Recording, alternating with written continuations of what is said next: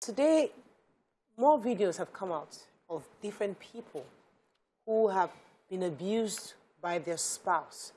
And what is worse is that many of these videos were recorded by third parties watching. There was a video we watched that actually spurred this conversation. And I must say, viewer discretion advised, seriously advised, because it could be a bit heart-wrenching. Watch this.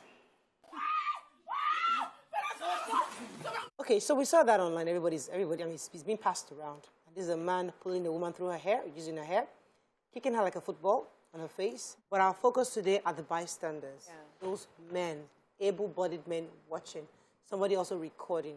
And the issue is that, why do we do that? And I think during the break, Mariam raised an angle, which I thought was really crucial.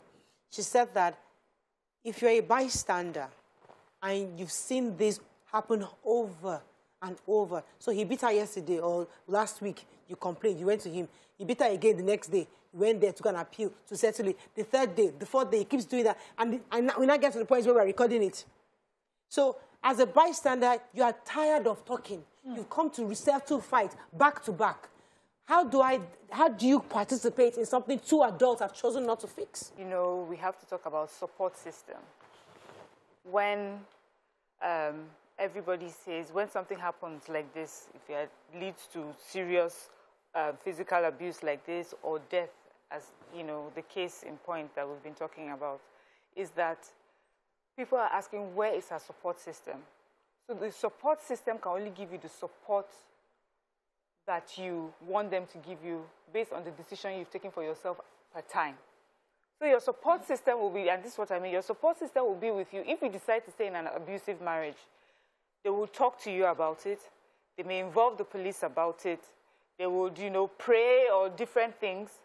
And then if after all that you refuse to leave, the support they will give you is wipe your tears every time you come. Listen to you, wipe your tears, because they know that everything else that they have tried that should have made you take yourself out of that situation and you haven't. That's the support they will give you.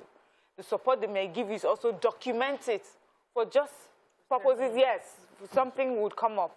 That's one.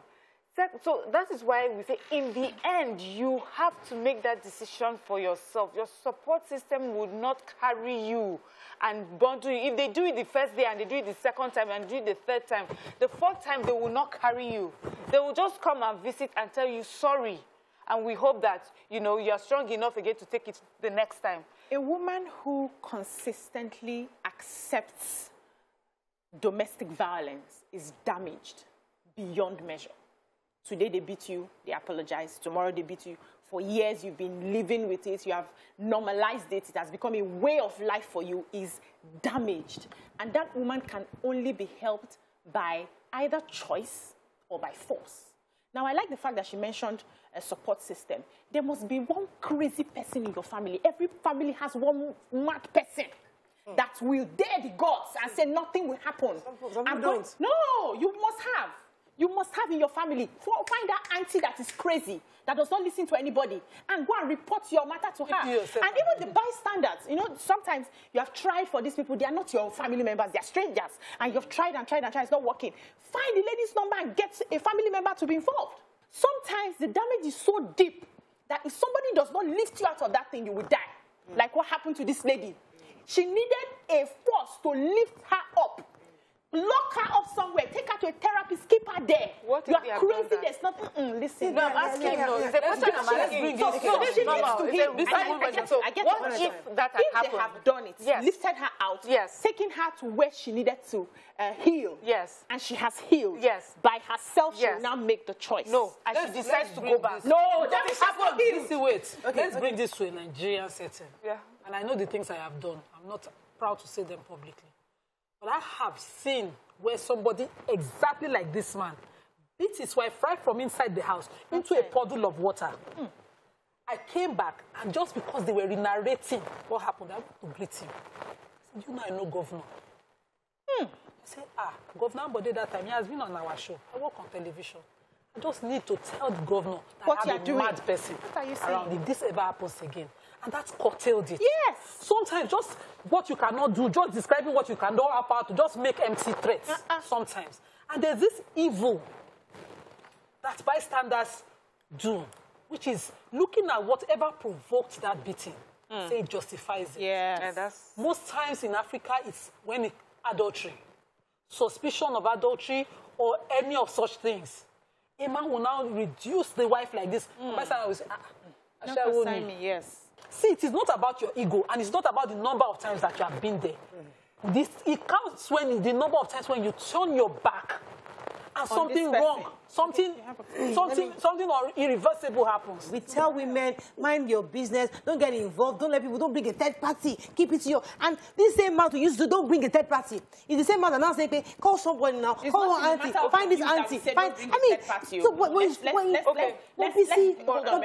People who say don't bring a third, those men, those fathers and mothers who are advising you not to bring a third party, they know that sometimes this man will slap your face. You know, because you have not told them the extent of the slap. So when we say don't bring a third party is for issues that can easily be resolved. But when it comes to issues of violence, when it comes to issues of domestic violence, physical, sexual, emotional, you must bring people in to save yourself. They say you can bring a horse to water, you cannot force it to drink. I hear all of you and I hear your points about the fierce person, the government person, the whatever. In the end, you have to take that decision for yourself, and we need to teach women that. Yes, we agree now. Nobody will take that final decision for you. They can carry you, put you in a box, lock you up in a dungeon. The day they release you and you find yourself there, how many times will they do that for you? No, you have to make the decision. Your life is in your own hands. The decision is yours, simple and short.